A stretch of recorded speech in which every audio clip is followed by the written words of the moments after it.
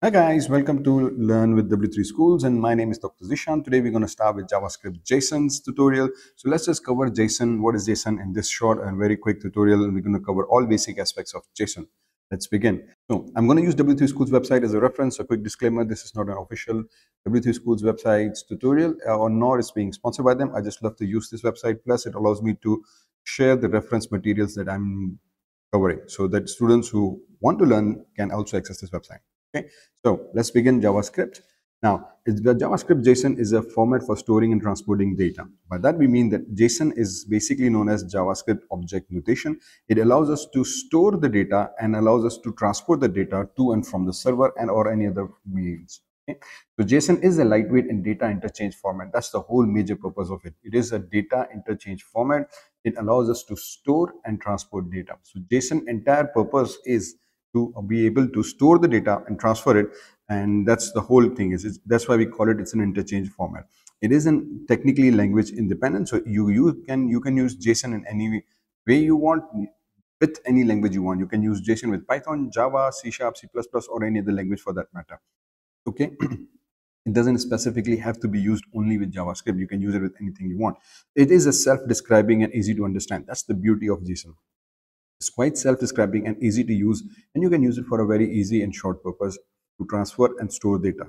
Okay. So JSON syntax is derived from JavaScript Object Notation syntax. So that's why you call it JavaScript Object Notation, because it primarily uses JavaScript syntax. But JSON format is text only. So it's a text only, meaning that it can be used by any other language. Okay. It just uses the JavaScript notation in a text-only format. It is not purely dependent on JavaScript to be used. It just uses its basic syntax. So for code for reading and generating JSON data can be written in any programming language, like I said. Okay. So this is JSON example. Let's see how it works. The JSON example basically defines an employee object, in this case, and then it uses 3 array types. So this is a typical syntax of a JSON. We start a block and we define an object called employee, colon, and then the data of the employee, which is encapsulated inside the square brackets. So these square brackets indicate that, hey, this is the data, this is an object inside inverted quotations. The colon identifies object and data relation. Okay. Now, within the data, we have what we call our basic information, which is again a key and a value pair. So the data inside object notation is saved in a key and value pair, meaning the data we save goes in a key and a value combination. So we have a key and a value combination. The way it works is the first thing we write is a key value, and the data is actually identified based on the key. Okay. Colon indicates that, hey, it contains a value, which again is going to be this one. So this is a typical example of how Java notation is used. Okay. The Java format evaluates to Java objects. In other words, JSON format is syntactically identical to the code creating JavaScript object. So in terms of syntax wise, Java's JSON format is identical to how we write JavaScript objects. That's why I said it uses JavaScript format or syntax of JavaScript, but it is not based purely on JavaScript or dependent purely on JavaScript. It just uses the syntax, makes things easy to work with, or especially when you're working on the web. So because of the similarity, JavaScript programs can easily convert JSON data into its native JavaScript objects. How we define them in terms of syntax, the basic rules goes that the data is a name and value pair. Just like we mentioned here, we have a name and a value pair. We have a name and a value pair. So this becomes data on the first row. On the second row, we have again this name and a value pair. We have a same name, we value pair. Okay. So data is separated by the comma. So you notice the commas are always there. These commas indicate that this is first data, this is the second data, and so on and so forth. The curly brackets hold the objects. So these curly brackets as a whole hold the objects. The curly brackets hold the objects. Square brackets hold the array symbol. So this square brackets basically indicate that we have an array inside it. Each array element is there. So this whole object becomes an array element separated by a comma. Again, another array element separated by a comma. Another array element. Okay. And because this is the last, there is no comma at last. Follows the same array rules. So JSON data, a name and value pair. What do we mean by that? It means that the data is written in a name and value pairs, just like JavaScript object properties. A name and value pair consists of something called a field name, colon, and a value. Again, both are written in double quotation marks because usually they behave as a string. Okay, so this is again one string, which is basically a name, and based on this name, the value. So what happens is that this value actually is stored with reference to this name. So in order to access this value, we need this first name value. Okay, so this first name basically becomes the key or the name, and the value is there. So JSON names require double quotations. JavaScript names do not. So that's again one distinction that we can put inside the JSON form.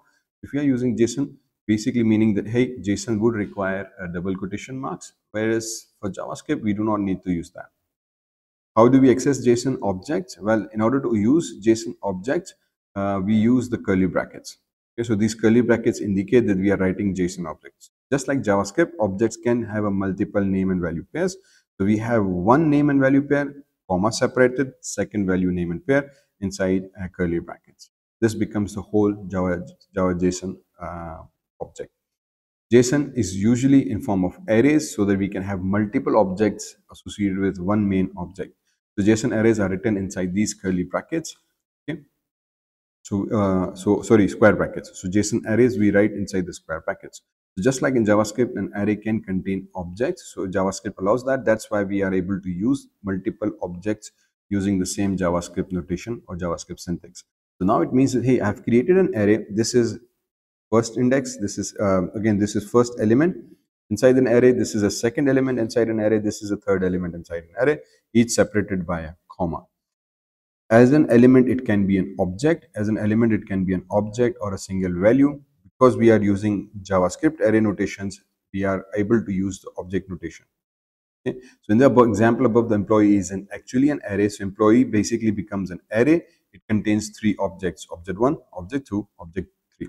Each object records a person's first name and last name. The one thing we always try to follow is that when we write a key value, we write the same key value for all the objects. That's one way of easily identifying each object's key and value by property. So we have a first name as a key or a name. It becomes easy, first name, to identify that, hey, what's the first name at the 0 index, what's the first name at second index, or we can easily identify first name and then get the value based on the relevant index number they are residing on. Okay. Same goes with the last name, last name, last name. So you will note that all the key value are actually same, and the value itself, the data itself is actually changing. So converting a JSON to a text string. How do we convert a JSON to a JavaScript object notation? Since this JSON is written in a JavaScript object notation, to convert it into a JavaScript is quite easy and simple.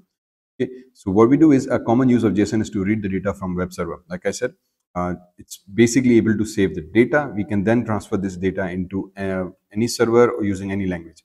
And that's the major thing. And then read the data from the server as well. Okay. So for simplicity, this can demonstrate using a string as an input. So we can use this as a string. Let's just create a JavaScript containing. So this is creating let text. Basically, we're creating a simple string, and we are writing within single quotation marks this whole string. We are writing using the single quotations because inside it we are using double quotations. Okay. So if they follow the same single double quotation rule in JavaScript. Now here what we're doing is we're just creating a single string. So string starts from here. Then one string ends here, plus concatenate. So if you're not using a new line or plus, you can just start from here and close it here. Everything else will actually be inside the single quotation marks. Then we specify the values there. So this now actually behaves like a string. Then we use JavaScript objects built-in function JSON.parse to convert this string into a JavaScript object. To do that, then finally we use again object, a variable, set it to constant so it cannot change. JSON, capital JSON, which basically is an object by default present inside the JavaScript dot parse. So we are using in this method that exists inside this JSON object. That's a default class. Okay. So here we are saying, hey, access this parse dot text method. So what this will do, it will read this text as a string and parse it, or in other words, convert it into an JavaScript object form. Finally, we use the JavaScript object in your page. So now we can use JavaScript object in our page. And so how do we access this element? We say, for example, I have a paragraph tag, okay, and I want to change the content based on my objects. So I go inside, I say, hey, document.getElement by ID demo. Go inside my document, which is actually HTML document. Get me an element called demo. There would be an element called demo. Read that demo element, change its inner HTML. So this is what this basically line of code does. Again, this is JavaScript. Want to learn more about JavaScript? Check out my channel. I have a complete video on JavaScript that almost in 1 hour covered the entire basics. You can find more about what we are talking about in this line. Then the actual object reference is done here. So we access the object dot employee and then we provide the index number. Okay. So what we're now doing is that we saying, hey, I have an object, which is this one. Dot employee means that it contains an employee array. Dot one basically means that I'm accessing the first index element. Dot first name means I want to access the first name. So what we're doing is we are accessing the name or the key attribute based on the index number. Okay, and then we say plus object name dot employee one, again the same value. So for the first record or the data that's on the first index, access dot last name, access its last name value. Whatever data is there based on the key and value information, we can access it. Let's see this code in action. So now you can see this is an entire code. We write a simple HTML code, create objects from JSON string. So same thing here. Again, we have a JavaScript tag. We created a paragraph tag with an ID demo. So we first created the string. The string is created. Again, as I said, we are using single quotations here. Sometimes if you don't want to use a single quotation for easier sake, you can remove these single quotations and you can start from one single quotation here, ending here, and remove all these plus, plus, plus. But because we are just right, this would behave as a string 1 plus string 2 plus string 3 plus string 4. Okay, and each string contains this thing. So starting from a curly brackets, we write an employees colon bracket start bracket close with for an array and then provide data inside it. Now to access this data, this is what we do. We say, hey, first let me convert this string into a JavaScript object form. So we pass this string and save it as an object notation. Then we say, go inside this object, find me an employee at index 1. So as we know, every array index starts with a 0. So the first element is saved on a 0 index, the next element is saved on index 1, and then the subsequent index follows. So the first index means actually this one, right? Because all array index starts at a 0 index. So this is at a 0 index.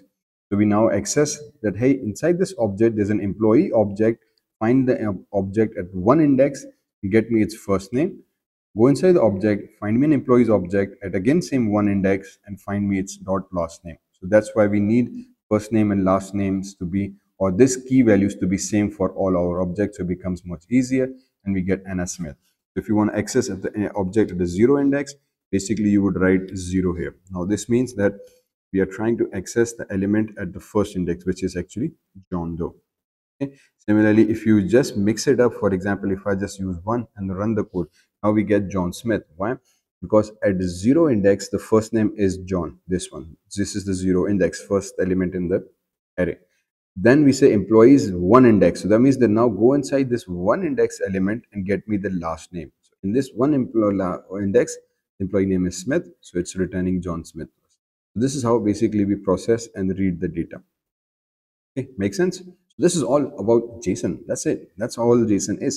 So it saves data in a string form, and then we can parse it using our standard JavaScript code and traverse through each element. So we can use all JavaScript standard functions to loop through the elements or traverse each elements and print whatever data we want. That's all JSON for you.